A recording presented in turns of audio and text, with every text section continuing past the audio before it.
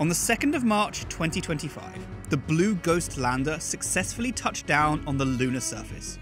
Launched and operated by Firefly Aerospace, it became the first commercial moon lander to successfully land on the surface of the moon. Along with this achievement, it has also given us the first ever high-definition footage of a probe landing on the moon. This is probably the best camera to land on the moon yet, although the bar was fairly low, as it looks like the Apollo missions filmed their landings in the 1960s and 70s on a potato, and any HD footage from those missions has been artificially upscaled in recent years.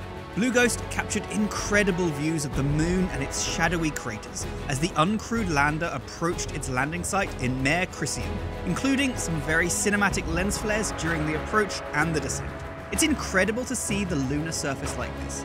The images are inspirational, and they give new life to our closest astronomical neighbor. You can see just how pelted the moon is by asteroid impacts, large and small.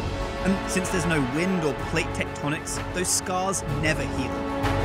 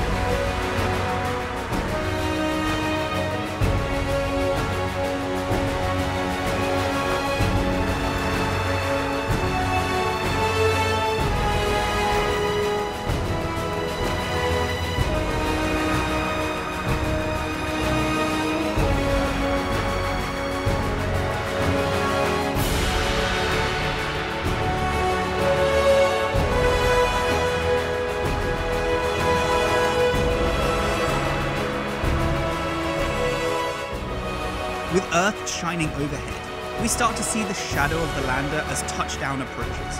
Dust and larger rocks are kicked up, but notice how quickly the clouds settle once we touch down. Because there's no air, and hence no air resistance on the moon, the large and small particles all fall at the same speed too, as this lander almost accidentally repeats the hammer and feather experiment done on the moon in 1971 by astronaut Dave Scott.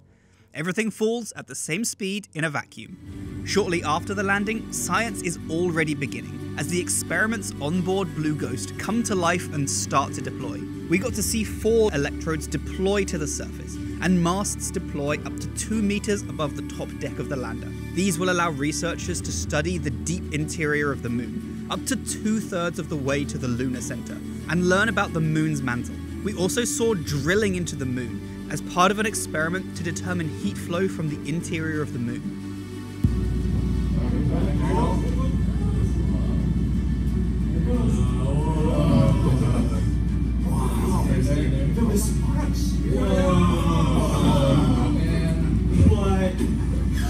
On March 14th, the lander even imaged a total lunar eclipse from the lunar surface for the first time. This is when the Earth gets in between the sun and the moon. From our perspective on Earth, this usually creates a blood-red moon. But from the moon, it looks like a solar eclipse. These images are stunning. Just look at the bright arc reflected in the solar panels here, and the ring of fire seen from the moon. These are amazing achievements, and I can't wait to see more from the moon, both from Blue Ghost and from other landers in the near future. Stay safe, team. I hope to see you all on another video very soon.